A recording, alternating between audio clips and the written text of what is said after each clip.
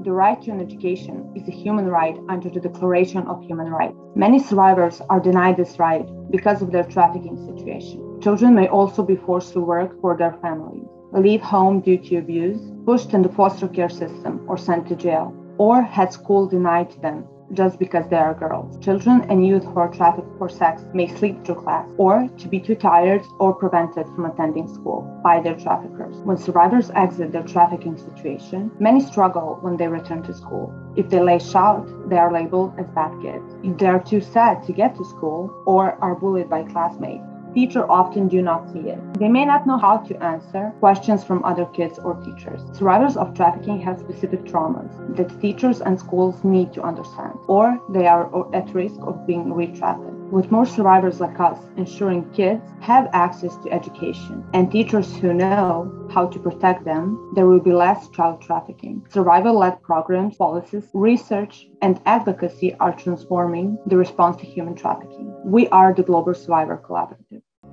We are